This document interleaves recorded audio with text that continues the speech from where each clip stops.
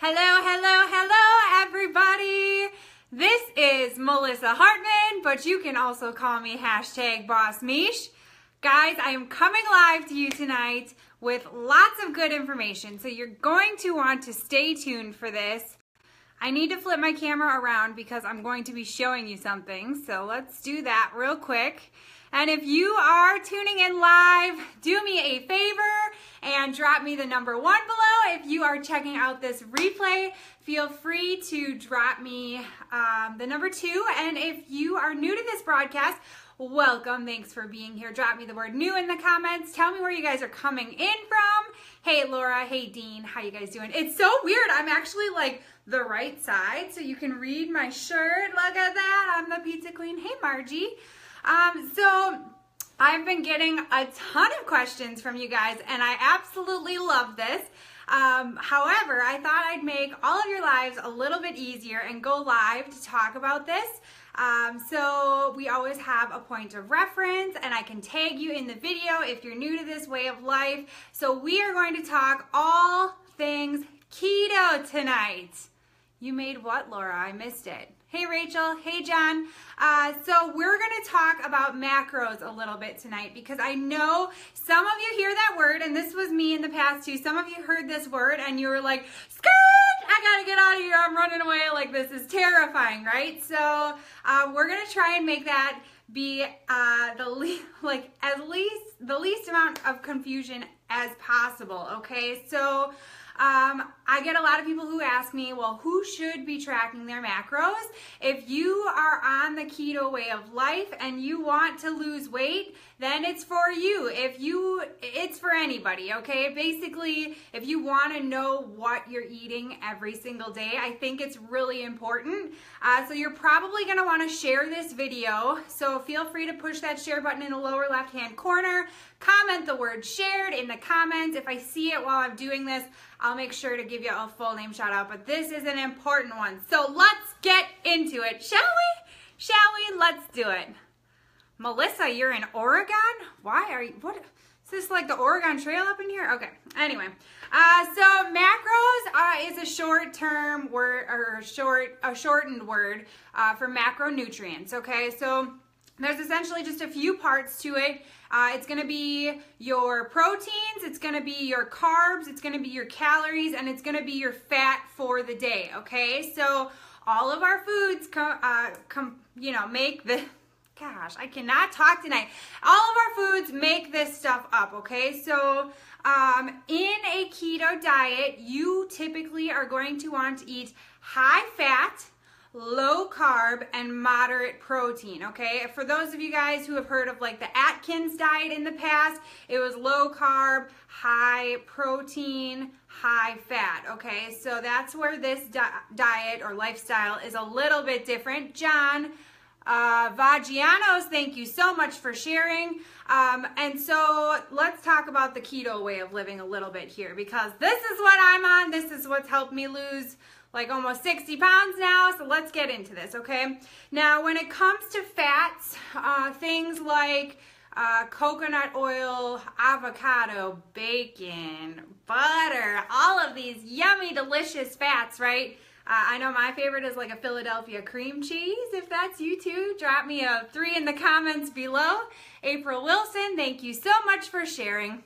And that's some of your fats, okay? Proteins, I think you guys understand the concept of proteins. I would hope so. Drop me like a little chicken below, okay? And carbs in a keto diet, you typically want to stay under, I say you want to stay under 20 grams a day, okay? Now, I know a lot of people kind of argue with like the net carbs and total carbs. I'm going to be honest with you. I think if you really want to like buckle down and do the keto diet full on, full through, go ahead and just do 20 total carbs. That way you're not confusing yourself. You're not giving you too much room to play with. I mean, some of you guys eat your vegetables though too, so that's totally your call. I don't want to make this more confusing than it needs to be, okay? And then the last thing is your calories, which you guys all know what a calorie is, okay? Now, I personally don't measure foods. I don't know how many of you, if you've seen one of my keto kitchens before, where's my hand? Drop me a 5 below. You've seen that I don't really measure my food. I just kind of do a little dump here, a little dump here. But when you're measuring your foods, if you want to, you can get a scale. You can use your little measuring cups. I base it off of things like my hands, which may not be the best way to do it, but whatever. I'm going to give you little examples that may help you in the future, okay? So I wrote these down. 2 tablespoons of something is going to look like a ping pong ball. Now, I'm in Wisconsin, so I don't know about you guys, but like beer pong is a real like family tradition, okay, in Wisconsin. So everybody knows what a ping pong ball looks like, okay? So that's about 2 tablespoons. 1 tablespoon is like an ice cube or like your thumb, okay, like your whole thumb. Now, if you're a dude with massive hands, this may need to be adjusted. Grab your wife or your girlfriend's thumb and that'll be more like a tablespoon. A teaspoon is half of the normal spoon that you eat off of, okay, so just half of that, or just think of like a quarter, okay? And then a cup is like the size of a baseball or your fist. A half a cup is like a tennis ball or even like a light bulb. I don't know, I found that off the internet because I'm like, I don't know, a half a cup I always just dump in there. And then a quarter cup is the size of an egg, okay?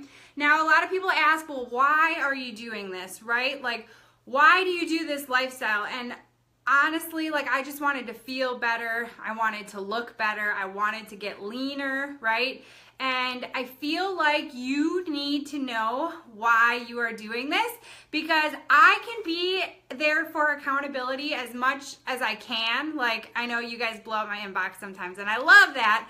However, if you don't understand why you're doing it for yourself, you're not going to succeed, okay? Because your faith needs to be bigger than whatever that reasoning is in your head that you're saying you can't do it, okay? So I don't care if you need me to tell you like twice a day, you know, in your messenger, like, hey girl, how you doing today? You are going to rock it. You feel excellent. Like whatever it is you got to do, just do it, okay? Tell yourself you're going to get through this. You are doing this because you have kids. You're doing this because you weigh 100 pounds overweight. You're doing this because you have type 2 diabetes. I don't know what your reasoning is. Actually, you know what? Do me a favor, guys. I'd love to hear your reasoning on why you chose the keto lifestyle.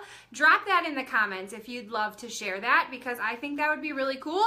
And who knows, you might find somebody on here who has the same exact reason that you're doing this. Maybe you're just being selfish and you're like, I just want to look sexy AF at the beach this summer. That's okay too. Like, I need to connect with you because I'm not going to lie. I want to look good in a 2-piece this summer. Okay? Okay, moving right along, okay? So now let's get into the actual macronutrients. I'm going to show you guys MyFitnessPal, which is why I decided to actually bring up MyFitnessPal. Like I created a fake account. Shh, don't tell them that. I'm just kidding. I put my husband's information in, but I'm not supposed to tell anyone that. And I decided it'd be easier to show you guys live this information because I know sometimes technology is just awful. If you are terrible at technology, you can drop me a 6 below. I was too. You learn these things as you go, okay? But typically in a keto diet, most people fall between like 65 and 70%. I usually say 70% for your fats for the day. And then you're going to do like 20 to 25% of proteins and then 5 to 10% of carbs. Now, I always say 70, 25, 5, okay? That should all add up to 100. And that's what I say because I always say be a little more drastic because then even if you go over, you're at carbs like 7%, you don't feel so bad because then you're like, oh yeah, Melissa told me like 5 to 10%. We're okay, right? Now, when you are switching over to the keto diet, remember that you are switching fuel sources. So you're going from burning carbohydrates, which turns into glycogen, into a fat burning state, okay? So that's why you need so much fat in your diet. You're replacing those carbs with fat. So let me grab MyFitnessPal. I hope this shows up on the screen. If you're excited to see this live, drop me a 7 below. I'm really excited. Feel free to share this so your friends know how to do it too. I'm going to take this out of my protector. So if I drop it on the ground now, we're all doomed, okay? Yeah, I'm doing math on a live. Like, what is happening here? And guys, if you're not already following me on Facebook, make sure you push that follow button later on after this live. That way you can always see keto stuff, okay? All right, so here's my iPad. We're going to get a little bit of a glare, but you guys will... Backwards. Okay, you guys will get it. Okay, so what you're going to do is you're going to push on the app, MyFitnessPal. This dude pops up. Under Armour sponsors it, which I did because I kind of like Under Armour. Okay. Now we're on the internet, so hopefully this iPad is like, I think, a first generation iPad. Okay. So as you can see, this is your main screen. Okay. Now I just put in like a weight. I put in a daily goal of 1 pound or a weekly goal, 1 pound a week. On the bottom here, you have different tabs, okay? So in the beginning, you are gonna go to the More tab, which is like 3 little dots. And you, oh gosh, I wish there was a good way to do this. Let me see if I push on that. Oh, whatever. You see the screen. You get a list of things. So it says Explore Premium, which you don't wanna do because you don't actually wanna pay for this unless you do. Shop fitness gear, my profile. So goals you can click on. This is going to be like your starting weight, your current weight, your goal weight, your weekly goal, and then your activity level. So in here I have a person who weighs 259 pounds and their goal weight is 225 pounds. I'm trying to like keep this straight and I just can't. Okay, there we go. And then they want to lose 1 pound a week and they're not very active, okay? So this is that screen. Let me see. Can you see it? Can you see it? Yeah, good enough. Okay.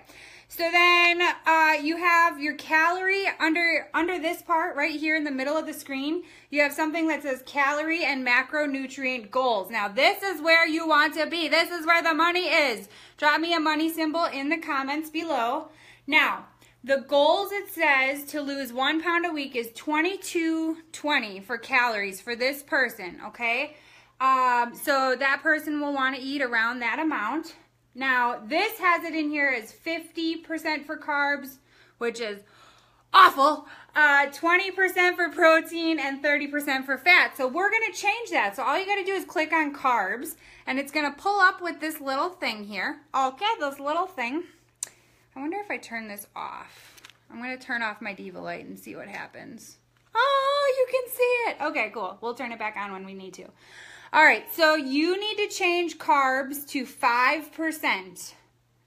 So you're going to change carbs to 5%. It tells you exactly how much that is. That's 28 grams for a person who's 259 pounds. Then for protein, you're going to change that to 25%, like I said. That shows up. You want 100, this person wants 139 grams of protein in a day. And then you want to up your fat to 70%. Do you all see that? And it shows you that 173 grams of fat. How cool. So then you hit this check box up in the top right hand corner. It adjusts that for you. So now you can see 28 grams, carbs, proteins, fat. You're looking at the percentages, okay? So 5, 25, and 70%. And then you can go back. So get out of there. And then if you go back to the main screen, which is home, okay, this is where you can start entering in your food. So at the bottom, it'll pop up. Whoa, that's kind of funny looking right there. You can enter in your water, food, exercise, weight, all that stuff. All I really care that you do is enter in your food because I think that's what's so awesome about this app. It wants to use my location. Like, come on, man, you don't need to know where I am right now. So let's pretend that I don't even know what I picked. But you can choose breakfast, lunch, and dinner. Avocado. Excuse me. So you can pick in here. Okay, yes, here is 1 avocado, 1 medium avocado is considered 1 serving for this person. It's 234 calories. You can see up here, this red is the fat, blue is the carbs, and green is the protein. So 12 grams of, what is that? 12 grams of carbs, 21 grams of fat, and 2.9 grams of protein. So let's say this person ate this, just as an example. You can log that. So we'll say this person had that for breakfast. Now, obviously, it's going to be a little bit different. This is MyFitnessPal. You can download it from your app store or whatever. I don't know. Okay, now here's what's really cool about this, guys. At the bottom again, you have nutrition. Okay, you click on that. Why didn't it show me? Wait, just kidding. That's not it. Don't listen to that. Go back to this more screen and go to, son of a gun. Why did it not work? Nutrition. Okay, let's pretend that I need to enter something else because maybe I did something wrong. We'll enter in quick add. No, that's not what I want to do. I just want to add food. Food diary. Okay, add food. Let's add in an egg. 1 large egg. Tracked it. Okay, now let's see if that works. Now it shows at the top. It is a free app, Jessica. You can pay for one, but that's kind of silly in my eyes. So it shows at the top like 1914 is this person's remaining. It shows the total goal, all that. So it should just be nutrition. So normally you would see, I don't know why this one isn't updating. Maybe I'm putting it in for a wrong day. Or maybe it's because this is old. But normally what'll happen is this circle will show me, oh, I know why, because it's not in the right thing. Macros. Ha! Look, we're learning together. Okay, so at the top it has calories. I guess you got to pay attention to what you're doing. Calories, nutrients. We want macros. We don't care about all that other stuff. So here you can see your pretty pie chart. Thanks, Becky. And you can see here, okay, so 73% fat. You can see here, it says the total is this so far, your goal is this. So you can adjust it. So if you notice one day you have more than something or not enough, then that's how you can adjust it, okay? And I think it's really important in the beginning to track, just because that way you get an idea whether or not you're doing all of the right things. So if you guys thought that was cool, do me a favor and drop me an 8 in the comments. Other than that, I think MyFitnessPal is very self-explanatory. You can like post statuses and stuff on there, but it's really great to help you track your macros. And it's really just trial and error in the beginning, guys. Like, you're gonna think, oh my gosh, how do I eat this much stuff, right? And some of you guys tell me you're super hungry. Some of you tell me you're not ever hungry. So I think it's really important just to find that balance. Feel free to look online to find out what is high in fat. I listed some of them earlier, obviously, but if you have any questions, you can always reach out. Other than that, I think that about does it. I wanted to keep this fairly short and sweet so we can always use this as a reference. If you guys got some value, feel free to drop me a 10 and share this video. I'll give you a full name shout out here. We are going to do a new keto kitchen tomorrow, I think. We are doing old school wiener wraps, but with fathead dough. So if you guys have ever made that before, feel free to drop me, like, I don't know, I'd say drop me the word hot dog below, because we love hot dogs, as gross as they are, but they're Nathan's hot dogs, so they're the good ones. And I'm super excited. I've never made it before, so we're gonna see if they're like a hit or a flop. We never know these things. But I hope you guys got some value. I will look forward to talking to you soon. My name is Melissa Hartman. You can also call me #BossMeesh. Talk to you guys later. Bye.